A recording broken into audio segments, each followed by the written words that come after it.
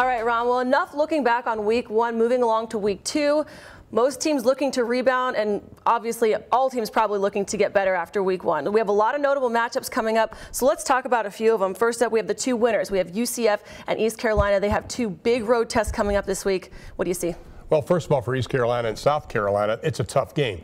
Last year, East Carolina had South Carolina down a lot. They ended up turning the ball over 4 times. They can't have any turnovers in this football game, and they also have to try to slow down that running game of South Carolina. That is going to be tough. A lot of pressure on the front four, but I think last week's game gave East Carolina some confidence. Then you look at Central Florida.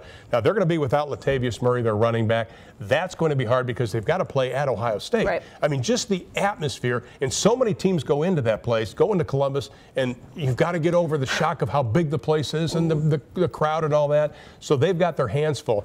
But then you've got a couple of games that it kind of really interest me. First of all, obviously Louisiana Tech and Houston. Sonny Dykes at Louisiana Tech, future Conference USA team coming into the league in a year.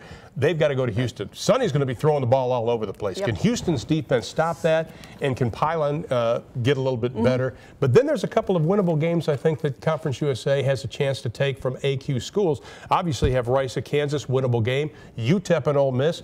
UTEP's got to get a little more offense, obviously, but those are both winnable games, I think. Well, still to come on the CUSA Showcase, one Tulsa volleyball player already repeating as the player of the week. But first, let's take a look at a busy week 2 in CUSA football.